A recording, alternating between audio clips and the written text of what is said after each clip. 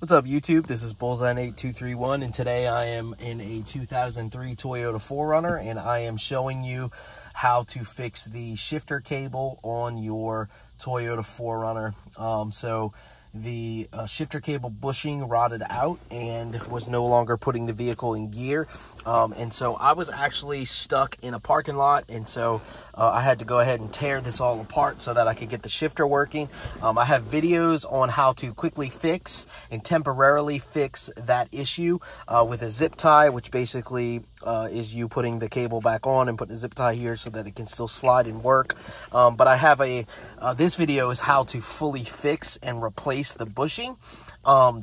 But I do realize that I have already pulled this all apart. And so what I'm about to do is jump to fixing the actual issue once you get the part, the shifter cable bushing. And then I'm going to show you how to reassemble it all. But as I reassemble it all, basically you will just do everything I do backwards, and I'll kind of walk you through that. And so this video is a little bit different than what I normally do. But like I said, I was in a bind and was not able to film while I was stuck in a parking lot. And so if you're stuck in the same kind of situation, you can go to the link in the description and go ahead and click that video for how to quickly fix the issue. But I'm going to go ahead and dive right in and show you a full walkthrough of how to reinstall and take everything apart and walk it back. So let's go ahead and jump right in. All right, so the only tools you're going to need to actually do this is a flathead screwdriver, this 10mm socket and ratchet. I do have a pretty long extension on here. It could be done with a smaller extension or maybe even no extension, but it's going to be very difficult. And so if you have an extension, go ahead and get them. And if you have multiple, you can kind of stack them like I did so you can have it tall enough to get into the bin. You'll see that in a little bit. And then you're also going to need a pair of channel locks. You don't necessarily need one this big. This is just the one I had. So, but we're going to go ahead and show you how to fix the shifter cable bushing, and then we're going to get into how to actually dismantle everything and put it all back together. All right, so once you get everything removed, what you're going to want to do is locate this clip that holds the actual shifter cable in place. And to remove that, I'm going to use this pair of channel locks. And basically, I'm just going to grab it, and it's just going to be a pull straight out like that. All right. So we're going to put that to the side, make sure we don't lose it. It comes out pretty easy, but basically this shifter nail is going to just kind of slide out back toward me. I do still have the shifter connected because the cable connected at the top, because it's kind of hard to put back on, but I'm going to go ahead and kind of slip it off. I may not be able to do this with the zip tie, but I'm trying to leave the zip tie in place because I did buy a bushing, and I'm not sure if this bushing is going to fit. So I want to make sure that I can put my zip tie back on if this is not going to work.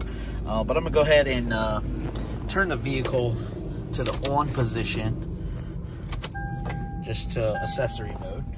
So I'm not actually going to start the vehicle. And then I'm going to put it in gear and pull it back. As you can see, when I pulled it back, now you can see where it connects in there. You can also see the cable basically popped out of where it was supposed to be. So I'm going to go ahead and pop the cable off like so. All right, so I got the cable popped off. And now you can see I have the actual part exposed, right? So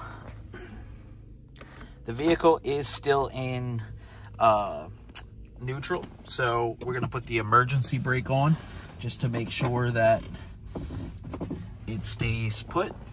So now the emergency brake's on, so I can let go of the brake with my other foot. And then we're going to take our bushing, and we're going to basically just press the bushing into place like so. All right.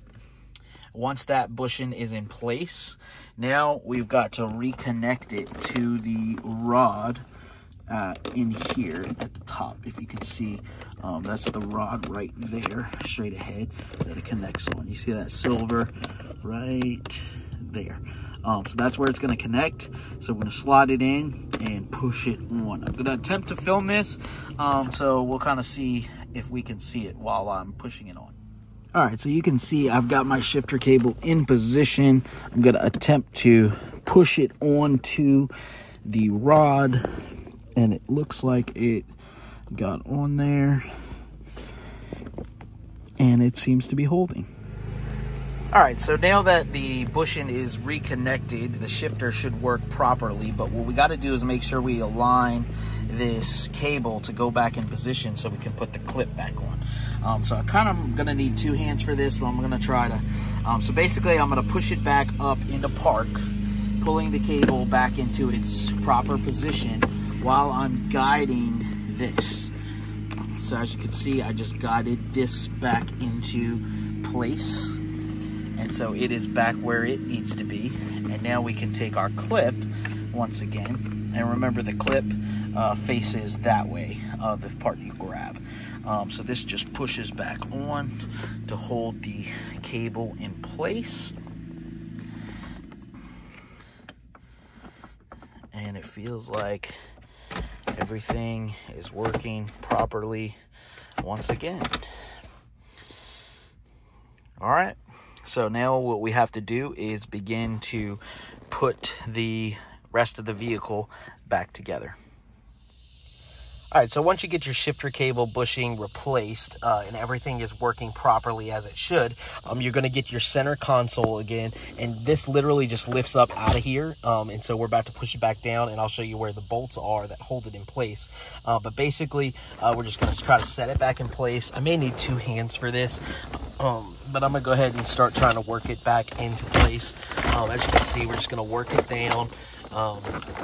Get it it just kind of sits in position, and so we're going to make sure that it's not getting hung up on the seat or anything, and that it's aligning where it needs to align. As you can see, it's kind of snapping back into place. There is one plug for this center console, so I'm going to go ahead and plug that in. Again, this will be the last piece you take out, but it's the first piece you put back in. And so the reason I told you need a flathead screwdriver is so that you can hit these little clips. If you're having trouble getting some of these clips out with your hand, they're kind of hard to get to, you can take the flathead screwdriver and put it in there and push that clip right out. So once this is mounted in place, what I'm going to do is come down here and I'm going to show you there are 2 clips, one on each side, that actually hold the console in place. And so as you can see, this all aligns, and so these are going to clip in like so. So the same thing when you're taking these out, all you do is pull it out like that, and then this whole piece is ready to kind of come out of there after it's unbolted. So now that we're about ready to bolt it back together, I'm gonna go ahead and push these back in, and there's one of these on each side. So I'm also going to come to this side and make sure this is all lined up and push it in, make sure it's tight, and make sure that's where that needs to be. All right, so now that we got the center console in, we can now reinstall the bolts. So there's gonna be 2 bolts here at the front. So again, you're gonna take those out when you're assembling the vehicle. There's gonna be 1 here in the middle on this side. There's gonna be 1 here on this side in the middle. And there is going to be 2 inside the center console here in the center, if you can see that. So there's 1 there and there's 1 on this side. And so basically what we got to do is just get this whole console right and aligned and make sure everything's in this position. We're going to go ahead and start running those 6 bolts back in place. All right, so once those bolts are tight, again, there are 6 bolts. You have 2 in the front, 2 in the middle, 1 here, 1 on this side of the shifter, and then 2 inside of the actual compartment. 1 there, 1 there. So once those bolts are in, again, those are the only 6 bolts that have to come out in order for this center console to come out. Up to this point, you will not have had to take any bolts out. It just snaps and clips. Again, don't forget about those 2 clips at the front when you're taking this out. The other thing, I plugged this plug in over here. There's also 1 on the back side over here. So I'm gonna go ahead and plug that one back in. So I'll plug it there. And now we are ready to install the next piece of the center console. So what I'm gonna do is go ahead and just get it over here. And this is, all of this stuff is basically just to make the vehicle look good. So it makes it more sleek looking, keeps all the wires contained and those kinds of things. Again, there is nothing here that is going to actually be bolted, and so this is just snaps and clips, much like what you have done up to this point. So we're gonna go ahead and snap it back in place. And again, to get this off, you're just gonna grab right here and it just unsnaps, just like so, okay? You can grab back here, you can unsnap. There's no wire under this component. The next component does have some wires, but so once that's back in place, we're ready for the last piece, which will be the first piece you end up taking out. So this one has the most electrical connections of everything. So we've got an electrical connection here, plus this vehicle also has seat heaters, and so we'll have to make sure we plug those back in. So we're going to plug in those two seat heaters, and we're going to plug in this power as well. All right, so we got all the wires plugged back in. You'll also notice that there are two wires. This blue wire is not used for anything, and this other white wire is also not used for anything, or white plug. These would just be other accessories. As you can see, they have different accessories that could be here, but there's nothing there. So that could be something there. It also could be that your vehicle has some other kind of option, and so your plugs may vary a little bit different. But these two were not plugged into anything, so we don't need to worry about trying to plug those into anything. You're just going to basically make sure you're plugging in what you unplugged. So now that we got this out or back in, we're going to make sure your wires are falling in the right place so they're not getting in contact with anything, and this just snaps right back on like so. All right, so now that that has been snapped in, this is the first piece you're going to take off. And so in order to take this off, literally all you do, you grab right here, and you see how easy that just comes off in the other side, and then you just work your way forward, disconnect your wires. So it's super easy to take out. It's not a big deal at all. So now that that is all snapped in back in place, the whole console has been successfully put back in.